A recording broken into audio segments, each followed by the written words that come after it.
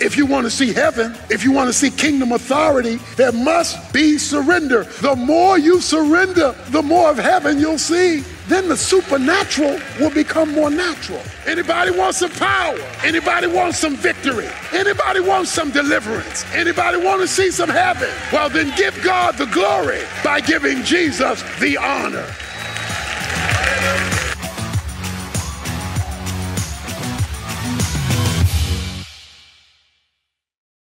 It is normal for us to conclude our prayers with "in Jesus' name." And yet for many of us, when we conclude our prayers that way, we just canceled out our request because it was forgery. It was an illegitimate use of his name. Yet it is the most important phrase in a prayer. When you conclude your prayer in Jesus' name, it determines whether you get what you ask for or whether you don't. Jesus makes an astounding statement. He says, when you ask for anything in my name, you will receive it. Yet we all can testify that we've used the name and not got what we asked for. Well, what I want us to look at today is whether we've been using it legally or illegally. Because the use of the name and its legitimacy or lack thereof will determine whether we get what we pray for, if we pray at all. So I want to look at three things. Because if you grab what I shared with you today, you will see prayers answered like you've never seen them before. You'll see kingdom authority leave eternity and come into time. Leave heaven and come down to earth. Leave the infinite and join the finite. Because we will have made contact with eternity. Now, the first thing we've got to answer is, what is this concept? What is this principle of in my name? What does that even mean? To understand that, we have to understand a little bit of theology here. God has already determined that what he does in history on earth, where you and I live, he will do by means of Jesus Christ. God has established a mechanism, a means through a person to connect the two realms. That's why 1 Timothy 2:5 says, there is one mediator, one in-between person, between God and man, and that is the man, Christ Jesus. Hebrews chapter 7, verses 24 and 25 says that Jesus ever lives to be the interconnection point between us and God. The Bible says he mediates or brings to bear the promises of God. Hebrews chapter 8, verse 6. So the word of God, the ways of God are mediated or transferred by and through the person of Jesus Christ. When we talk about his name, we're not talking about his nomenclature alone. We're talking about the person who stands behind the name. So when you talk about in the name of Jesus, you need to know the Jesus whose name you just used. It can't just be the word. It has to be the authorized use of the person whose name you just called. Just because you authorize don't mean you can do your thing. I have authorized you to do my thing for my good on my behalf, so you best get my okay. If you go out there on your own, I'll find another power of attorney. What he was saying is, I will give you authority as long as I'm authorizing how you're using it. Because the moment you use it in an unauthorized way, you lose my backing of the authorization I put on loan to you. When you pray to the Father, Without the backing of the Son, you don't get the support of the Son in the request you made to the Father. But now let me give you the good news. The good news is that God the Father never turns down God the Son. There's only one time when God the Father turned down God the Son, and that's when he bore our sins on the cross. My God, why hast thou forsaken me? If it's possible, let this cup pass from me. God turned down the Son because he was bearing our sin. That's the only time that has happened. That is the only time it ever could happen again. It can never happen again. God never turns down Jesus. So here's the deal. You want to make sure what you're praying for, Jesus is praying for. Because if what you're praying for is what Jesus is praying for, since the Father never turns down the Son, then what you're praying for, that Jesus is praying for, that the Father always accepts, becomes an answer prayer for you. So you've got to have a link between your prayer, his name, and the request you make to the Father. The question on the floor is not whether you're using the nomenclature, but whether you're using it in an authorized way. Because an unauthorized use of his name means a meaningless prayer request. Because the Father loves the Son and responds to the Son. Then he responds to us who've responded to the Son who the Father responds to. So he makes the statement that to use the name, you must use it in an authorized way. Number two, what are the prerequisites for me being able to use the name legitimately and with kingdom authority so that I can get heaven to come down into my history and to blow my mind, to answer my prayers, to respond to my requests? God demands total surrender. Romans chapter 14, verses 8 and 9 says Jesus lived and Jesus died to control all of your life. Not a part of it, not Sunday morning. He wants Sunday, Monday, Tuesday, Wednesday, Thursday, Friday, Saturday, back Sunday again, 24/7, and everything you do in each one of those minutes of each one of those days. Now that's what he wants. Now we know we're not perfect people, but he wants that to be the mindset, the mentality, the orientation if you expect him to listen to your prayers. If you are a part-time Christian, don't expect big-time answers. He demands total surrender. It is submission to his lordship. Or as Luke 6:46 says, why do you call me Lord, Lord, and don't do what I say? So, in other words, you can't say Lord and rebel.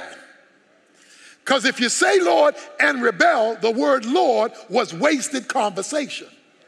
Lord means you are now my master. I am now your servant and slave. I am here to do what you say do, whether I prefer it, want it, like it, or not. It is the absence of lordship that keeps prayers unanswered.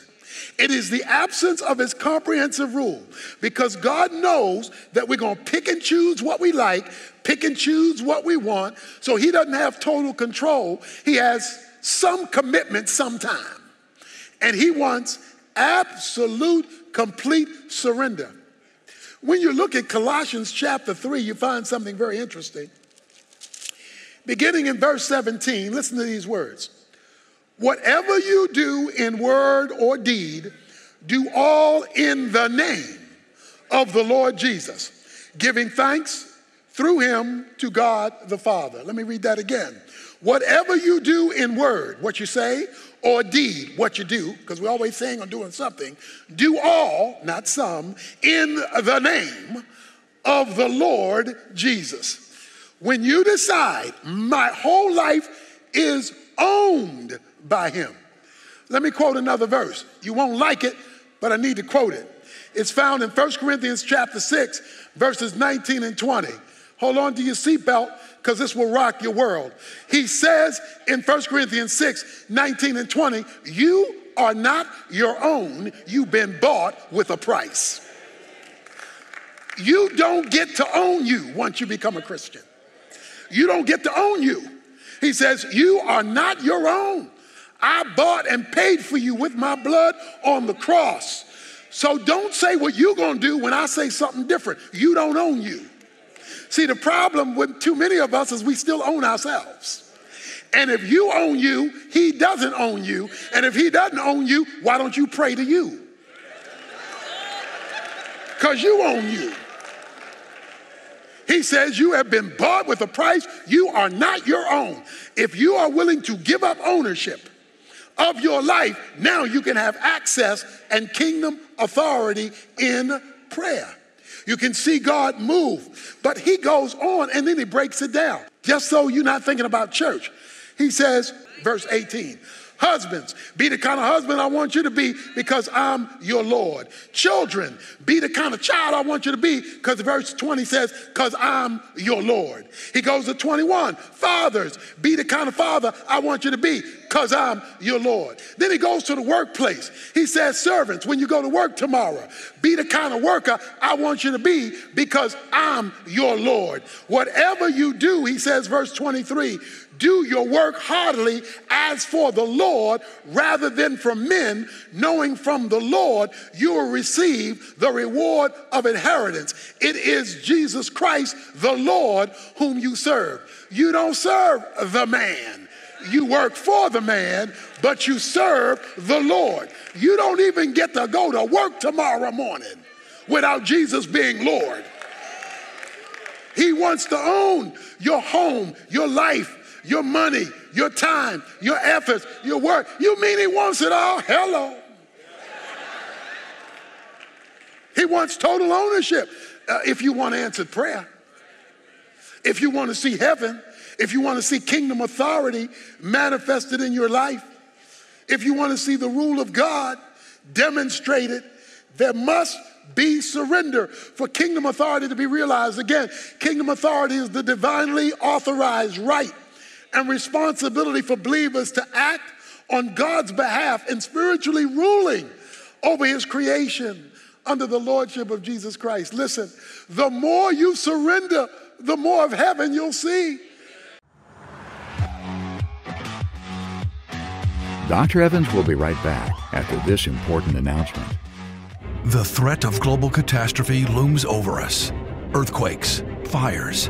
It seems like the world is falling into turmoil. Are you ready to face Armageddon? Dr. Tony Evans' latest book, Thy Kingdom Come, emerges as a light amidst the sin-ridden depths of our world, guiding you through the murky waters of uncertainty. Within these insightful pages, wisdom intertwines with revelation.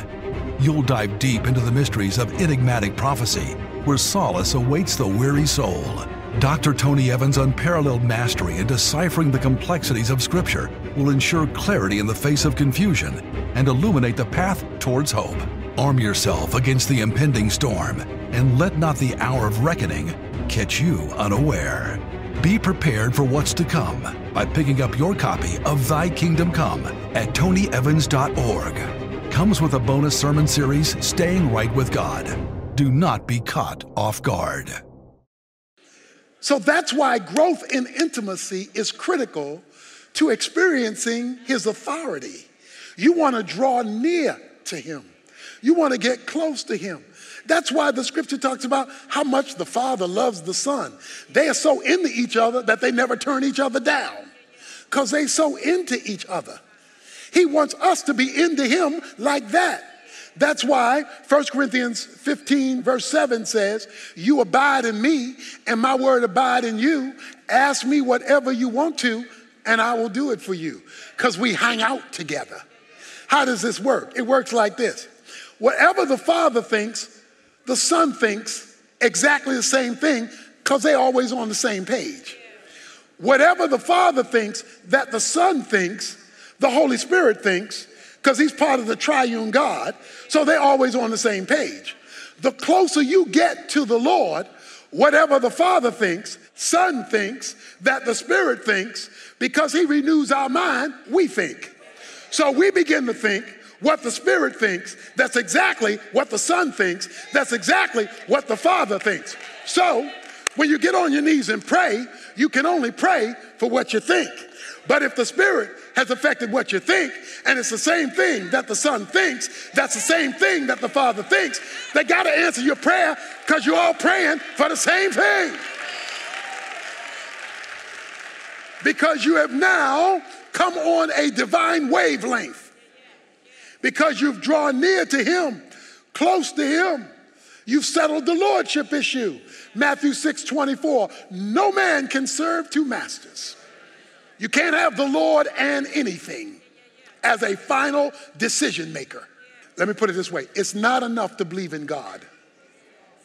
That's not good enough when it comes to having God move on earth. He moves on earth through His Son.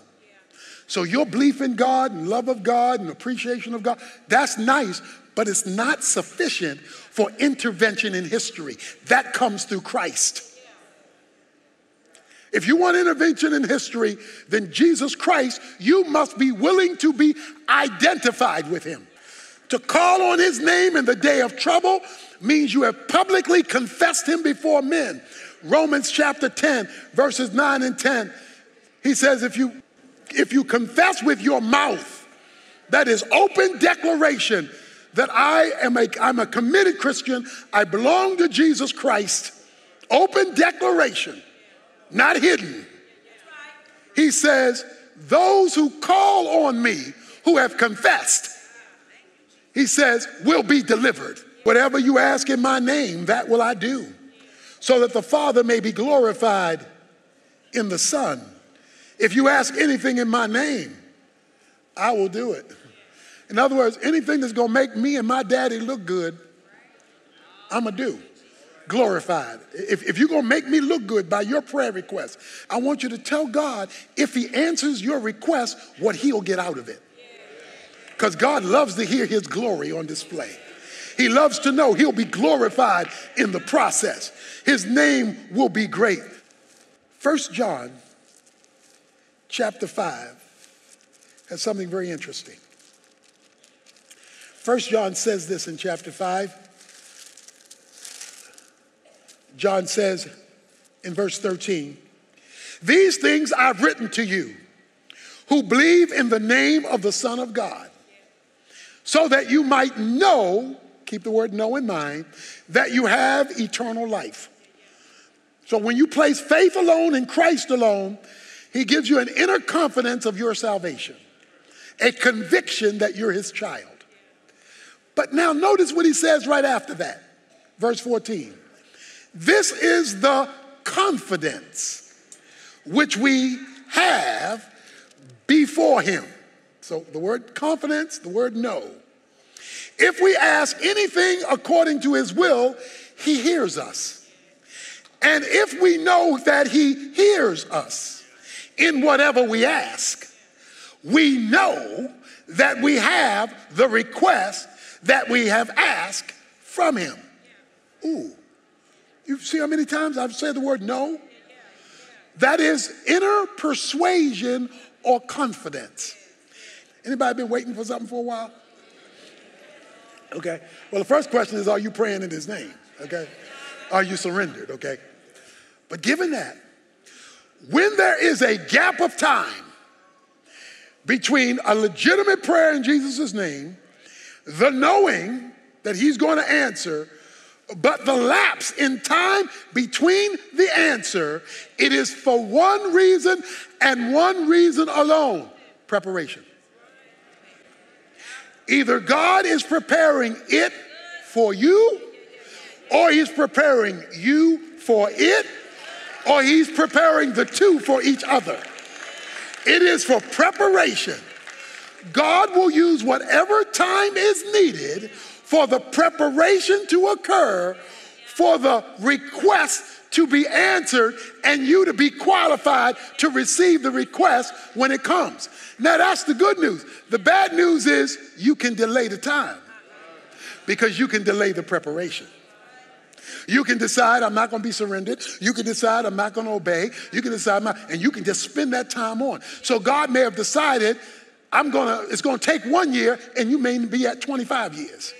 because he never got the surrender, so you never got the preparation, so he could never answer. It should have taken Israel about a month and a half to leave Egypt and get to the promised land. They walking around in circles for 40 years because they never accepted the preparation that the wilderness was designed to give. He says there is a knowing that occurs when we are in framework with God.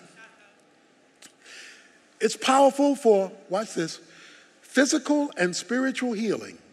James chapter 5, verses 13 to 15.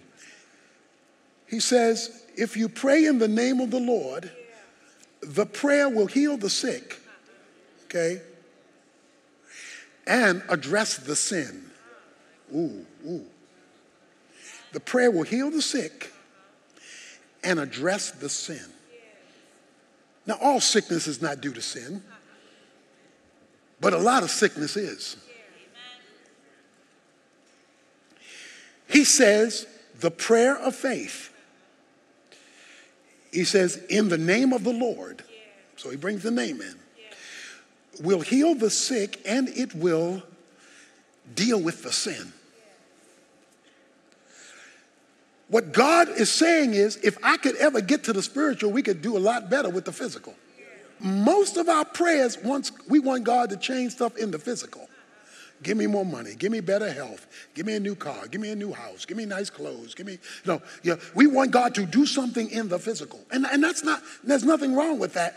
But we often want him to do stuff in the physical without touching the spiritual. Don't touch my sin, but give me my blessing. Don't touch my rebellion, but give me my blessing. No, he doesn't mind changing the physical, but he wants to address the spiritual. And that brings in a monster authority. Kingdom authority. You want to know kingdom authority? The name of Jesus gives you power over the devil, because much of what we deal with has come from him or through him or by him. In Luke chapter 10, verses 17 to 19, he told his disciples, he's having a conversation with his disciples, and he says, you have authority over the devil in my name. You tread among the demons. You tread on top of the demons. Instead of the devil and the demons walking on you, you walking on them. Tread means to walk on. When's the last time you walked on the devil? Just walked on. Oh, devil, let me walk on you. Rather than him walking over you. He says, I give you authority. He used the word authority to tread on the devil and his demonic scorpions. Why? Because many of the issues we have are demonically exacerbated. See, we think the problem in the divorce was our personalities. That wasn't the problem. The problem is the devil got a hold of your personalities. And when the demons got a hold of your personalities got amped up. In chapter 19 of Acts, I love this. Verse 13 and 17. Okay, Paul is casting out demons in Jesus' name. He's just getting rid of demons in Jesus' name. Just the sick are being healed. The supernatural is occurring regularly in Jesus' name. Well, some dudes see this. And they say, wait a minute. Paul using this name Jesus and stuff happening. Why don't we do that? Because they concluded there's magic in his name. It's a magical name here. Paul doing all this stuff in Jesus' name. So they came to this demon-possessed person. The sons of Sceva. They came as this person, and they used the name of Jesus. They do like Christians do. Jesus. In the name of Jesus. They went Jesus on them. Just Jesus all over the place. Just Jesus. Come out, demon. Then Acts 19 says the demon spoke up. Demon spoke up. And the demon says, Jesus we know. Paul we know. We don't know who you folks are. It says the demon jumped out of the man and jumped onto the folk who was using the name of Jesus. Stripped them of their clothes And it says, and they ran out naked. Why?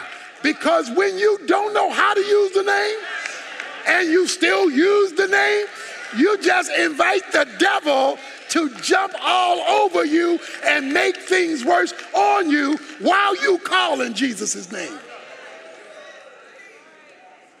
So Jesus' name is not a name to be played with. Nor is it dice, is it magic you just throw out there. This is a person behind the name. And if you don't know the person, submitted to the person, intimate with the person, following the person, yielding to the person, submitted to the person, don't expect the power. The power comes from a person. When you get on your knees to pray, and you go to your heavenly Father and say, Father, I want this, I need this, help me over here, deliver me over there. God has a question, show me your ID. Upon what right and authority do you have right now to come to my throne and to make this request and to expect me to let you in to my holy throne? Where is your ID? And if you understand the name of Jesus, you got an ID. Just like when it comes time to go to heaven, and if Peter would say, on what ground should I let you into glory? I hope you don't say my good works. I hope you don't say I'm a nice person, because that'll get